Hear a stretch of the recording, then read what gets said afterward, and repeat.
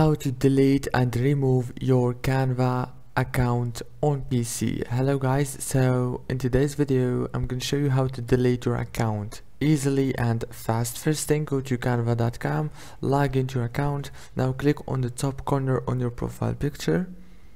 After you click on it, now go down and click on account settings, and now on this page you will find many options. Go right here and click on login and security, and now go down and click on delete account, and you will be able to delete it very easy and fast. Just type delete from here and click delete account.